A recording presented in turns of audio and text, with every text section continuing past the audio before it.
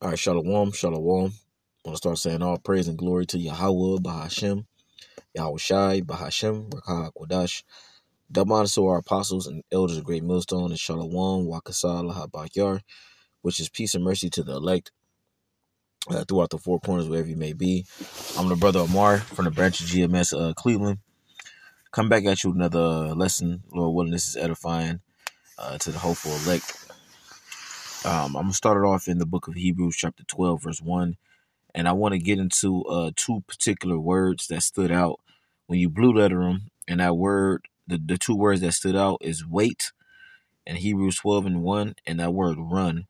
So I'm going to look those words up to give you more clarity on what is going into. So I'm going to start off in Hebrews 12 and 1. It says, wherefore seeing we also are compassed about with so great a cloud of witnesses, let us lay aside every weight and the sin which doeth so easily beset us, and let us run with patience the race that is set before us, man. So let's break this down, man. The race that is set before us is basically us striving for the truth unto death. Us being in this truth, us being called, and us maintaining our faith and our belief in Yahweh Bashim Yahushua and the promise that he promised us according to the scriptures. Because this is a race, this is a fight, this is likened to a fight, it's likened to a race that the scriptures speak about. I believe Paul spoke about those two things in particular. But when you look at a fight, all right, whether it's boxing or UFC, MMA, whatever, Muay Thai, basically you're in it, and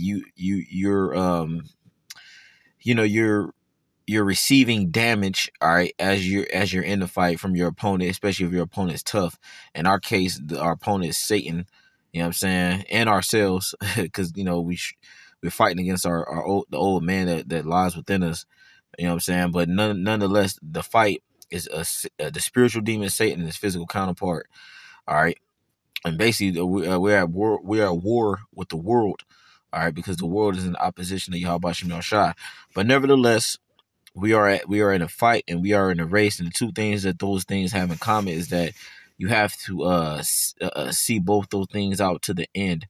If you're not a quitter, it takes a lot of perseverance, a lot of grit, you know what I'm saying, and a lot of determination and willpower to prevail through both those things, whether you're in a race, whether it's a sprint or a marathon, in particular a marathon, because that exerts a lot more energy, or whether you're in a 12-round fight in a boxing match, or if you're in a 5 minute round um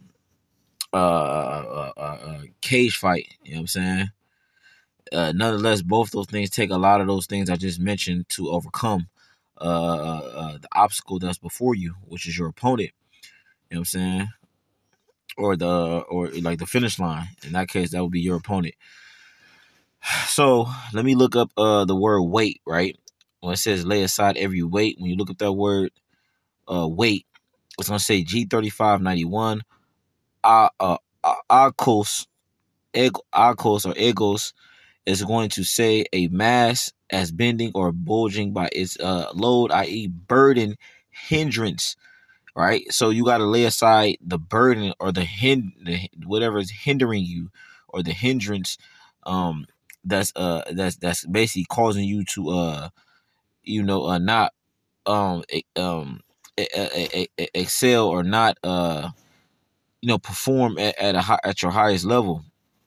Because while you're in the troop, you're gonna have things that's trying to hinder you, try to hinder you, or it's gonna try to burden you, or it's gonna seem like a burden or a hindrance if you don't, one, if you don't notice it, and two, if you do notice it, and you just kind of just like you just letting it be a hindrance or a burden. If you notice it, you have to try to get it out the way, or try to avoid it if you can, and try your best to or try your best to overcome it. Whichever situation you're in, you got to apply one of those things, Lord willing. But in this truth, like I said, you're gonna find that there's gonna be obstacles that the Lord puts in front of us and he wants us to overcome these things. All right, and that is the point of the burden or the hindrance. You know what I'm saying? And so, it's just something that I thought. I was like, damn, that's crazy. That's very spiritual. That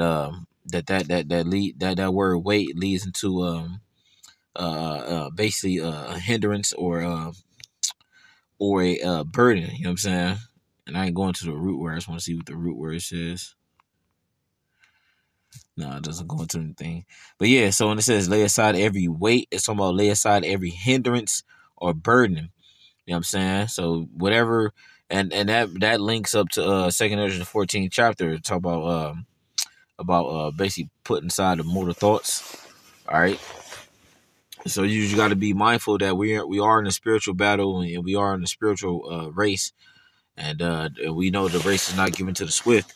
So you just gotta pace yourself and try your best to keep that steady pressure, that steady pace. You know what I'm saying? That you're running at or that you're fighting that.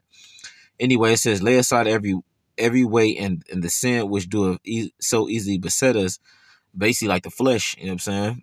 It says, and let us run with patience the race that is set before us. So now we went to that word wait. Let's go into that word run. All right, it's going to say trickle. All right, it's going to say jump down. It's going to say to run of persons in haste of those who run in a race course, metaphor of doctrine rapidly propagated by a metaphor taken from runners in a race to exert oneself, strive hard, to spend one's strength in performing or attaining something. All right. So what should those two definitions alone? What should come to mind when it says strive hard? I'll show you, man. And I quoted it earlier, but just in case Jake missed it. All right. Sirach 4:26. No, it's not 26. All right. Sirach 4:28. It says, strive for the truth unto death. Right. It says, and the Lord shall fight for thee, man. All right. So yeah, you gotta. The definition was to strive hard, right? So when it says to run, what I was going into when it says to run, it's talking about striving hard. You know what I'm saying? Basically, you know what I'm saying, going hard for you. How about Shemel Shai? How about Shemel Shai?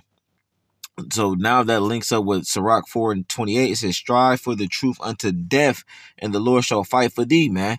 And nothing goes harder than striving for something if you're willing to give your life for it.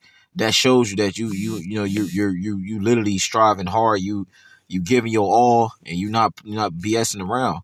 So all right, so it says to spend one's strength in performing or attaining something. We're spending our strength, our energy, our effort into what? Attaining the kingdom, man. The elect, the true believers, we want the kingdom, and we won't be satisfied with nothing less, man.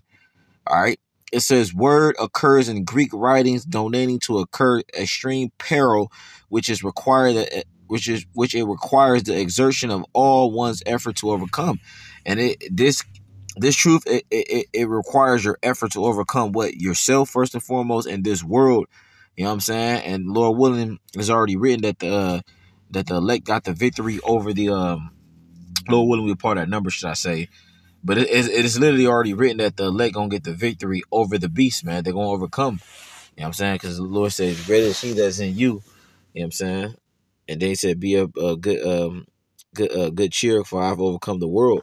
So we already know the Lord overcame the world. He overcame Satan. You know what I'm saying? And if we put out our number, we're gonna overcome the world and Satan as well. You know what I'm saying? Because the Lord has the spirit within us, man. And the Lord's spirit is greater than anything that you can think of, man. So let me get this real quick, because it mentioned that word strive. It says strive hard, right? So this is Psalm 63, verse 8. It says, my soul falleth hard after thee, thy right hand upholdeth me, man. So yeah, our soul, our spirit, it follows hard after Yahweh Shemel Shah. Why do you think we keep doing this, man? We going week in, week out, day in, damn near day out. You know what I'm saying? Brothers is going hard for the Lord, man. And then too, not to mention our bullshit life that we got going on, man. Or not working 9 to 5. Some brothers working 9 to 5 and got a family, got to go home, be a father, a husband. All that on top of just preaching the word, man. What do you that shows you the determination, the grit, you know what I'm saying? The resolve of just like how we go hard for the Lord. And Lord willing, how about Shemal Shah keep that spirit upon us, man? Because it's to hell with this place, man, and the people that want to see this place go on, man. Fuck them, man. You know what I'm saying? So I just wanted to get into that, man. I think that was pretty much it. I just wanted, like I said, just bring out that. It was on my spirit. I pray it was edifying. With that, I'm going to give all praise and glory to Yahweh, by Hashem, Yahweh Shai, by Hashem, Rakah, Kodash. Double honors to the apostles and elders, great millstone, and Shalom, Wakasah, Allah Bakyar, which is peace and mercy to the elect. And with that, I'm saying Shalom.